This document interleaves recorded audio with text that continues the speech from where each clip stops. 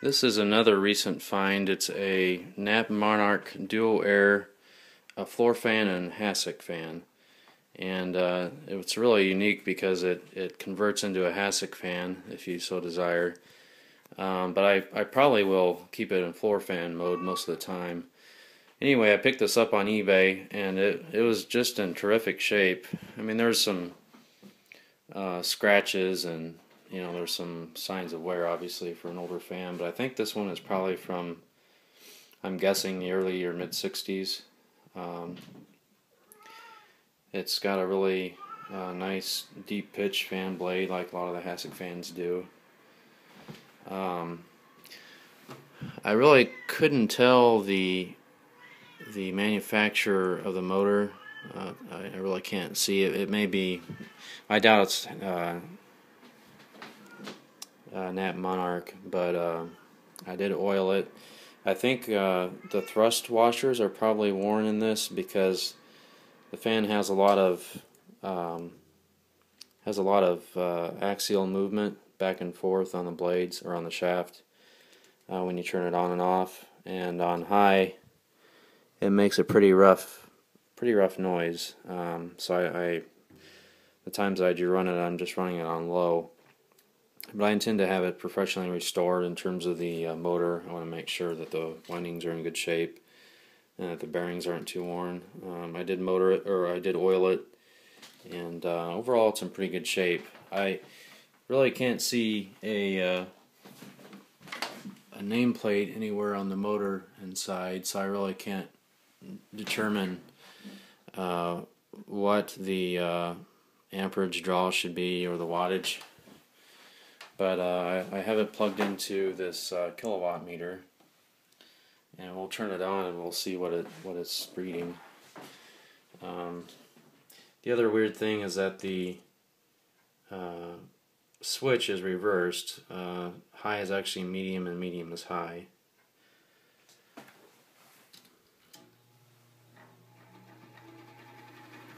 It's a little noisy at first until it gets up to speed.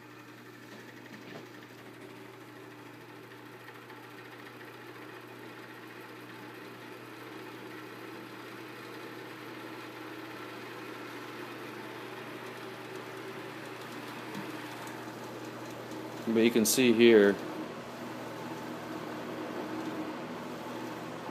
there's quite a bit of movement on the shaft back and forth.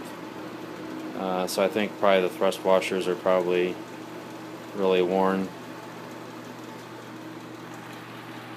But overall it's a pretty quiet runner on low.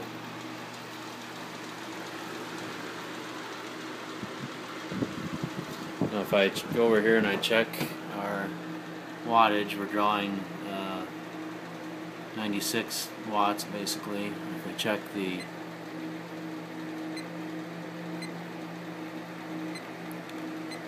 amps, we're drawing about 115, 1.15.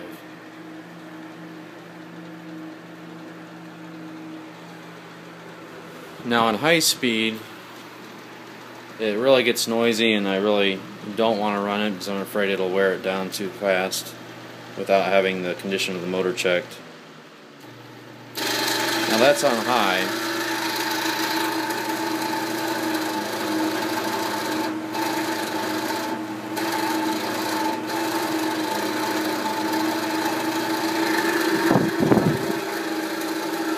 .65 amps.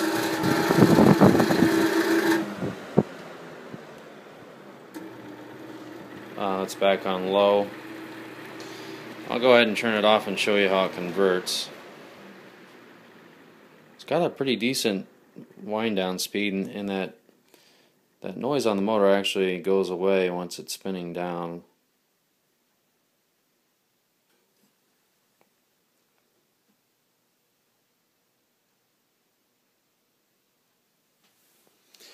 Now as I convert it,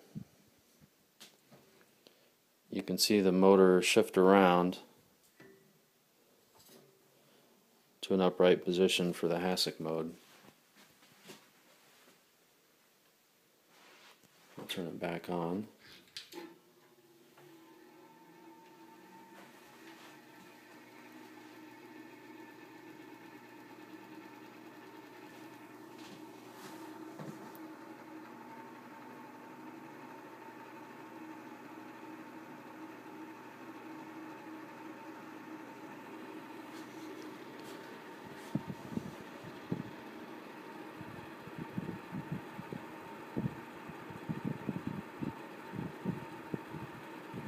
Overall, it's a very nice fan. I'm really looking forward to getting it restored.